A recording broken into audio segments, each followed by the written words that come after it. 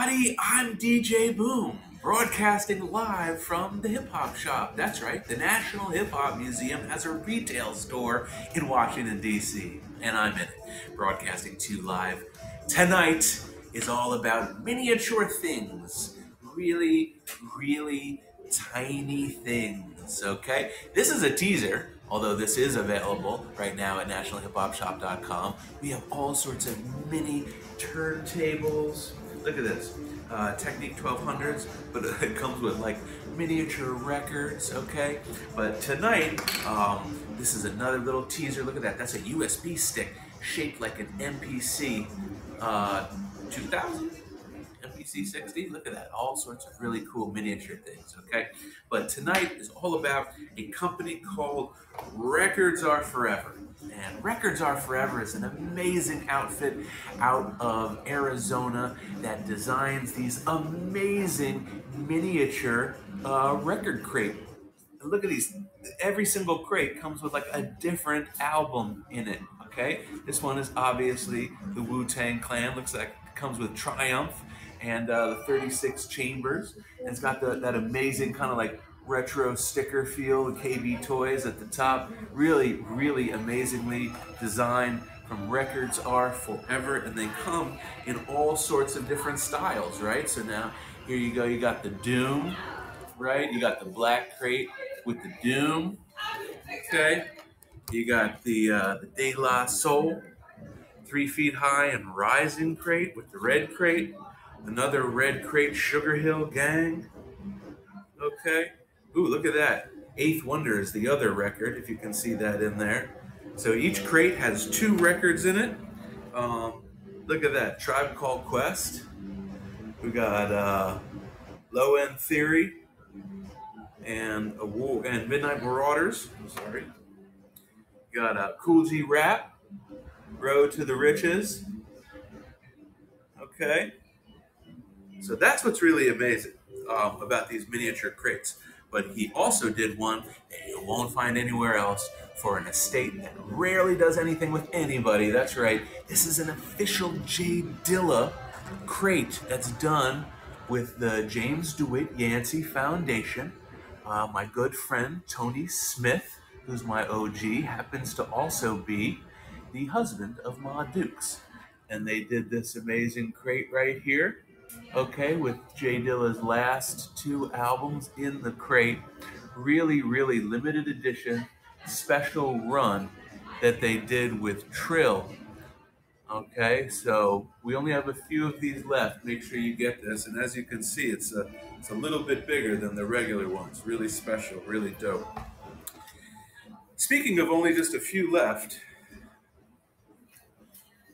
we have maybe one of these left from the induction ceremony of the cast of Wild Style. That's right, this past summer in June, the National Hip Hop Museum was actually in Brooklyn inducting the entire cast and crew.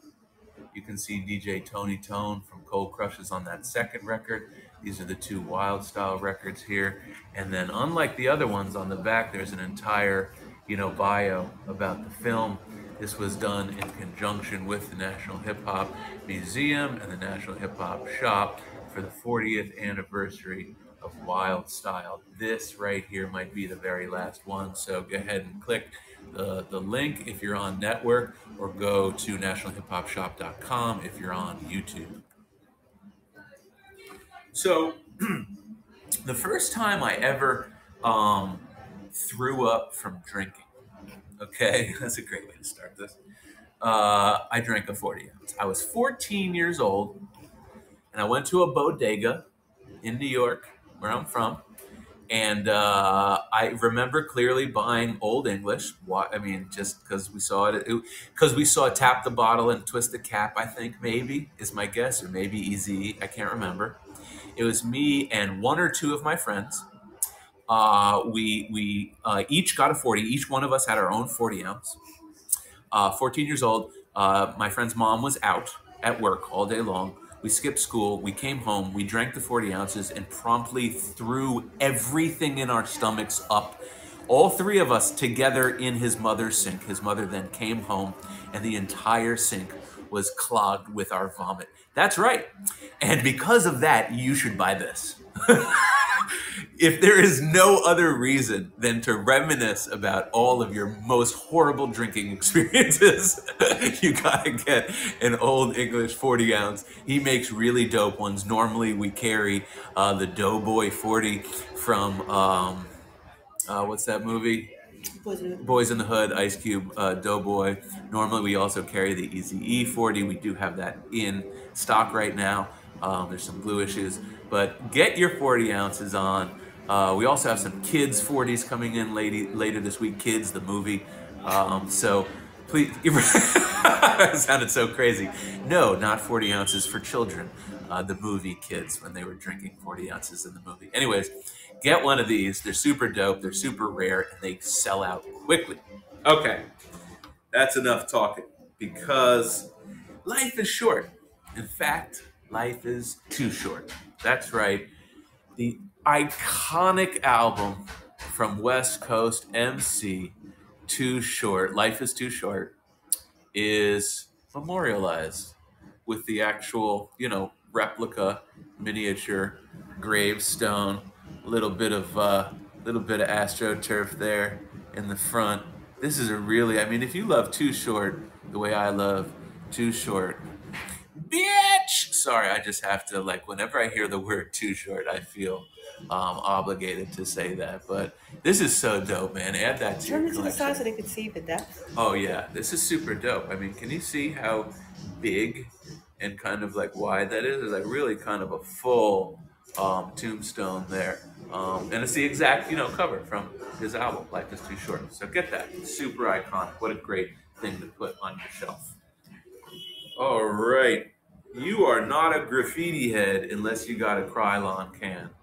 Okay, so he sells these Krylon cans. These are all, hand painted, 3D printed art pieces. These are really, really special pieces. There's only a few of these left in stock. Make sure to get those now.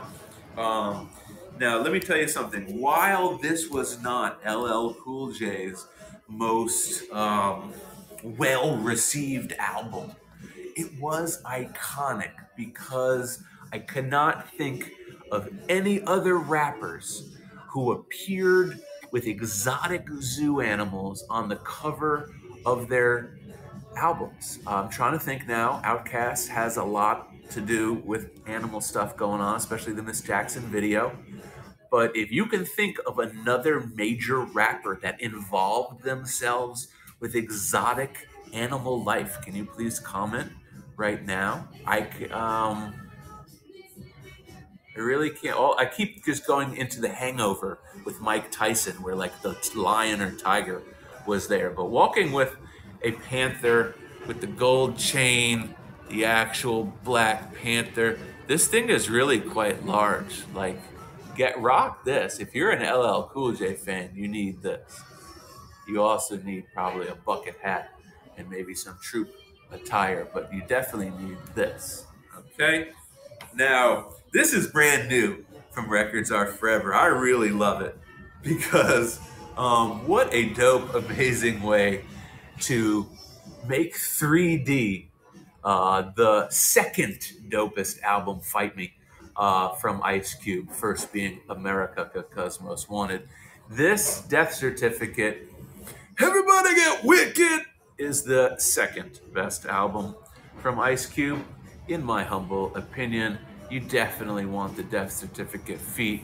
This is a super, super 3D awesome way to pay tribute to arguably, top 3 West Coast MCs of all time? Easily.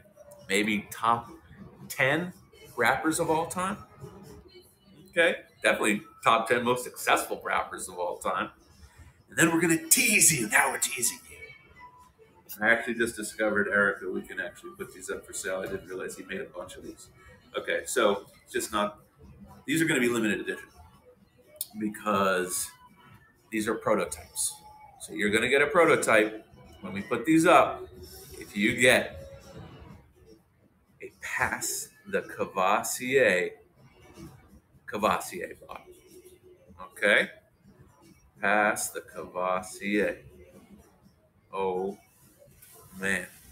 How dope is that with a little bottle of Cavassier, the Busta Rhymes song produced by Pharrell Williams, exclusively with the National Hip Hop Museum. Okay, get that. Okay, now here's the real teaser, and this is where we're going to leave you. Who is the most famous wine drinker in hip hop? Think to yourself an answer, because I think I have somebody who may not be who you had thought of. To me, the most well-known wine drinker in hip-hop, no, it's not Big Daddy Kane, although that's a good argument. It's Shizzle with the Whizzle. That's right, Mr. Sutter Home himself, MC Shan, Queensbridge. Look at that, Shizzle with the Whizzle. You're not gonna, if you know anything about MC Shan, you know how hilarious and iconic this is. And we're gonna be coming out with this in collaboration with MC Shan really, really soon with these signed with letters of authenticity. So. It was seasick. Come on. Oh, okay. Sorry, I'm shaking it. I gave everyone epilepsy. I'm sorry if you are watching, but thank you for tuning in to our little broadcast here from the Hip Hop Shop every single Wednesday. Until next Wednesday, I'm DJ Boom, and peace. I'm out of here.